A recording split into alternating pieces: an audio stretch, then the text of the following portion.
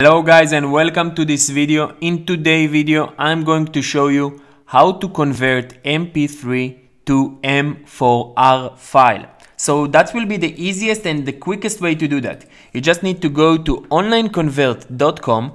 This is a free online file converter website and I will leave a link to that specific website under this video, so don't worry. You go to here, Audio Converter section. You click on Select Target Format and you choose M4R. Convert to M4R. Now you need to choose your files from your device or computer or drop them here in the green box. So I will drop my mp3 file over there. As you can see, this is an mp3. When it will finish to upload, just click Start Conversion. Wait a couple seconds and my M4R will be ready to download. Just name it as you want and boom, it's ready to use.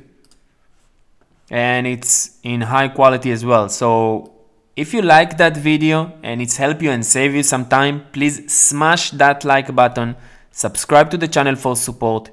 Thank you so much for watching this video, and I will see you soon in my next videos. Have a good one.